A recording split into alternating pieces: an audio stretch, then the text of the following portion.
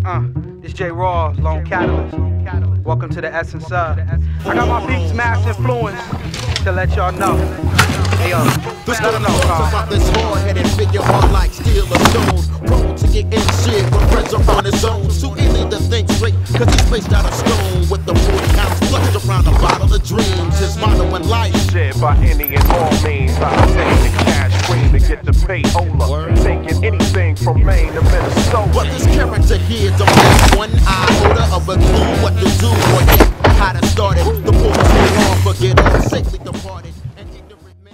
So I'm Calum McBain. I'm riding for the Contour Collective. This year I'm running the Bird Aeris 9 in the size medium. It's an amazing bike for hitting up some big alpine descents, even just hitting up some local bike park tracks as well. It's a great bike for doing everything. I think it's a great bike for some of the bigger hitting features you might find on the trail, give you a bit more confidence. And yeah, I think it's also a great bike for racing. It's planted when you're going fast, so it's a good bike to ride when you're racing.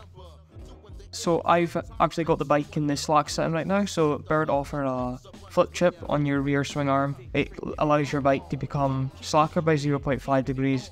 It drops the bottom bracket height by 7 mil.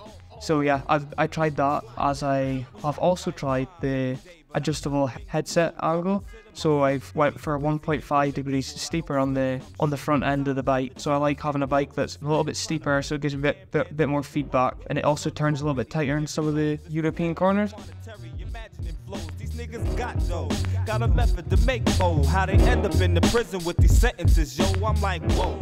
The system. Yeah, so I've gone to Sram all round on the suspension this year. So I've got Zebs Ultimate on the front, and I've also got a coil on the rear. It's a super deluxe. I prefer the coil to air because it gives me a more consistent feel at altitude whilst I'm racing. It's also really supple off the top, and it gives me a nice small bump sensitivity. So I find it a great shock for all round conditions throughout the whole year, cold or warm. So the bike is hooked up with Funn components. So I've got a Funn 50mm stem on the front, paired with the 30mm rise Funn bars. Also got Funn grips for one of my contact points. Yeah, so I've gone for Sram Aeries, some mega braking power from them. They are on the Hope rotors, so I've got 220mm on the front and 200 on the rear. I'm running the DT Swiss FR451s laced to the Hope Pro 5 hubs. Running Cushcore in the rear at the moment with the Maxxis tyres all round for some sweet grip. For this season, we're primarily focused on the EDR rounds and Enduro World Cup. So we've done 3 rounds of that in Europe this year.